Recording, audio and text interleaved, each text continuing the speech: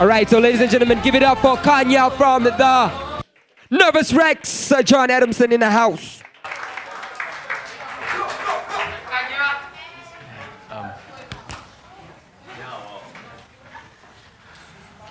Black man, listen. Black man, understand. Understand, black man, that a black man understands.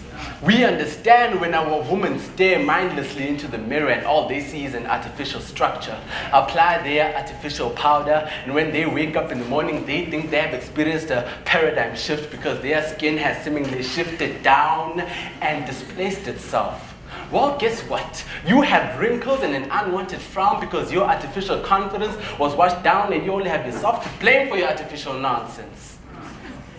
Money is the root to all evil, altering our black consciousness. And what a movement it was, instilling black pride in our brothers and sisters. But now we find an African child saying, I want to be like Mike because Mike is white and that's the life, being able to give and not receive. This is the misunderstanding between races, still thinking that one race is better than the other because we blame previous generations for the way things are. We are an angry youth. Never mind the fact that we have education but we do not educate, yet still we are an angry youth. Never mind the fact that we spend endless hours following soapies which began generations ago and are still playing within the days of our lives. We spend endless hours following soapies which spark scandals between teenage girls of she stole my man and she slept with mine. That's all I see when I'm walking down 70 Lawn.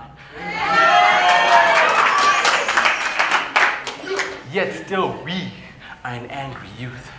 Black woman, listen. Black woman, understand. Understand, black woman, that a black woman understands.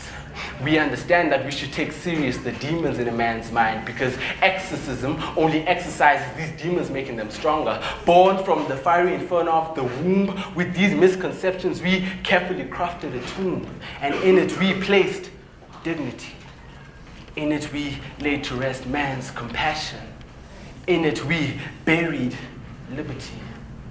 And we call ourselves liberals. We are more like librarians. Shh. Silence within the four-corner compound prison of being a man. As a man in my time, we are constantly denied the freedom of expression. So we drown ourselves in gallons of liquor because as soon as you express yourself, your sexuality is questioned.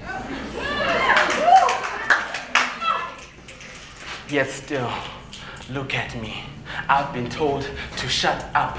With tears in my eyes, I've been told to man up. Where I've been told and brutally scrutinized because I decided to speak up. Even missed childhood because I've been told to grow up.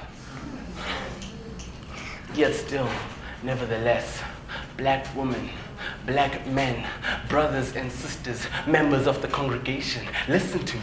We, your children, understand.